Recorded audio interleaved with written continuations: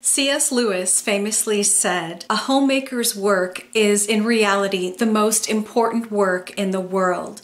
For what do ships, railways, cars, mines, and government exist for, except to ensure that people are warmed, fed, and safe in their own homes?" It is such a great privilege to be given a home that you can manage, and the influence that you have on society is no small thing, because everyone starts out in a home and is raised in a home, and as we grow up in those homes, we move into being members of our culture and our society. So the work that's done at home is absolutely so incredibly valuable. Now, there are hundreds of aspects and habits of homemaking that we can talk about, and we're going to discuss a few of them today, so let's get started.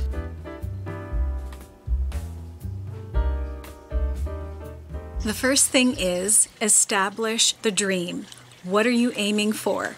Write it all down. It doesn't have to be about expensive furnishings or a big fancy house. I've known a couple of homemakers who lived in less than ideal places with hand-me-down furnishings and thrifted quilts, yet their homes were filled with vibrancy and warmth and love. So what are your aspirations? Maybe you want to have organized closets so you can find things easily, or you want to be able to host family dinners or have friends over to build more connection. But whatever the goal is, make sure you have a strong why, because the why is what's going to keep you motivated. And make sure the why is connected to something that will serve you and that will benefit you.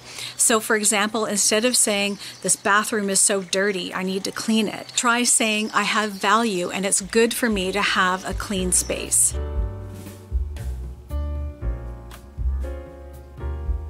Stop comparing yourself to others. Comparing ourselves to others is something that we've all engaged in at one point or another, but when you participate in this habit at its base level, it is incredibly unhealthy. We do, however, need people in our lives who are further along than we are, who have a bigger ideal and a bigger vision than we have, who have experienced more things than we have as well. Not to compare ourselves to them, but so we can be inspired to grow. It's not about looking at how great they are and how we fall short. It's about looking at the potential of how great we can be. So if you want to compete, don't compete against other people. Compete against things like your procrastination or your negative thinking or any bad habits that you're trying to release. Competing against the person that you were yesterday is going to be far more effective.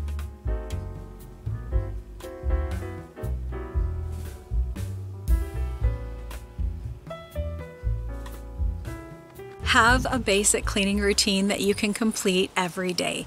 This is not deep cleaning. These are just basic chores that you can do in a short amount of time to make your day go smoother. So on this list, I have things like opening up the windows first thing in the morning and making up the bed, then tidying up the bathroom and the mirrors or wiping out the sink if it needs it, tidying up the living area, so it could be bringing in any cups that are there from the night before into the kitchen or tidying up some blankets. Then I like to sort out dinner, and then doing any dishes, clean the countertops and sweep the kitchen floor, and set up coffee and tea for the next morning. These are all small chores, but they keep everything running smoothly and keep you from feeling overwhelmed at the end of the week when you're doing other chores.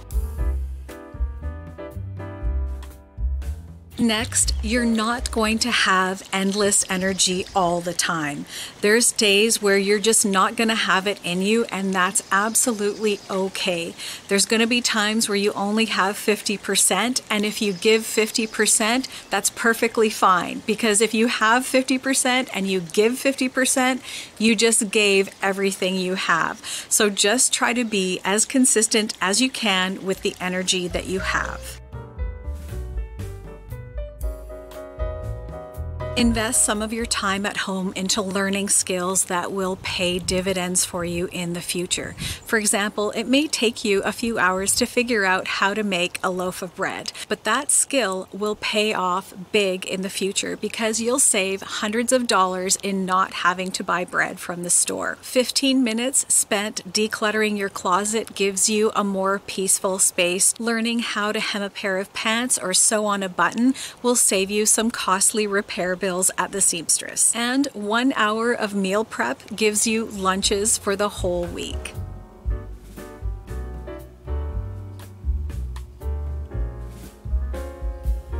I've said before that if you can get a decent meal on the table, that's 50% of your homemaking right there.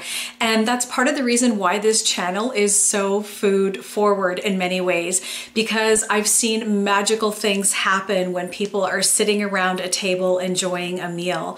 And it's also a beautiful way to connect with your culture and your heritage, and also enjoy the culture of others as well. And I feel because of that, I've been able to share so much of my Italian heritage with you through the beauty of food. And making nourishing food from scratch doesn't take a lot of time if you focus on simplicity. And getting into the habit of meal planning is very good because it takes the guesswork out of what's for dinner and it makes your grocery shopping very focused as well. Of course, not everyone loves to meal plan, so another approach could be to just have a half a dozen go-to meals or so that you always have the ingredients for. So for example, pasta with garlic and olive oil is a fabulous pantry pull dish that you just add a little Parmesan cheese to, maybe some chopped parsley if you have it, and that is a fantastic meal. Or if you have some chicken stock, some canned beans, and frozen vegetables, you can throw together a wonderful soup in no time. And if you like those pre-cooked rotisserie chickens, buy 2 or 3 of them at a time, pull the meat off, put them in a bag, and pop them in the freezer, and you've got pre-cooked chicken all ready to go to add to soups, for tacos, or add to stir fries. Take some time out at some point every day to connect with yourself for your own personal development.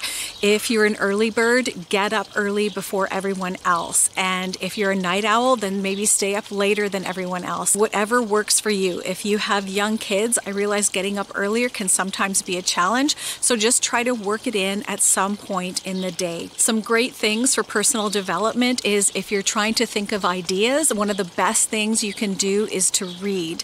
And if you have trouble articulating your thoughts into words, the best thing you can do is write. Spend 15 minutes writing out your thoughts and you will articulate things a lot better. Spend some time doing devotionals or journaling or in prayer. Move your body, stretch, exercise, whatever it is you choose to do. Spend some time every day doing it because you are worth it. Invest some time building the skills and habits that you want to create that will move you towards the aspiration that you have for your home. So say, for example, you want to start cooking from scratch. The first month or two, you should just be focused on one thing only, and that is cooking more meals at home. Don't worry about creating restaurant quality gourmet meals. That will come later as you gain knowledge and experience. Just focus on creating meals in the home on a regular basis, and that will give that habit a solid foundation to stand on, and eventually it will become second nature to you. Making our home the best place it can possibly be is such a worthy endeavor, and all the effort that we put into making it a great place is absolutely worth it, because small changes done consistently can add up to a big, big difference. Thank you so much for spending a few minutes of your day with me. I sure do appreciate it. Take care, everyone, and we'll catch you in the next one.